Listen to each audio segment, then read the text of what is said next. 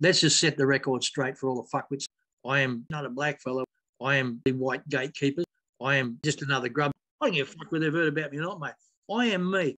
I am making all sorts of bogus, false claims about myself and two companies I'm involved in. The problem with most Australians, they're too dopey to really realise what's going on. I'm only doing this for my own personal benefit. I am the most vindictive, vitriolic, filthy-minded little man. Well, mate, a lot of Australians are that fucking dumb. They don't even realise I'm making money out of this. I am standing up for my people. All these crown head mob. I am someone who is at the very least a pedophile protector. If you actually stop for 5 minutes and listen, there's no dots joined in anything. They're just fucking rants.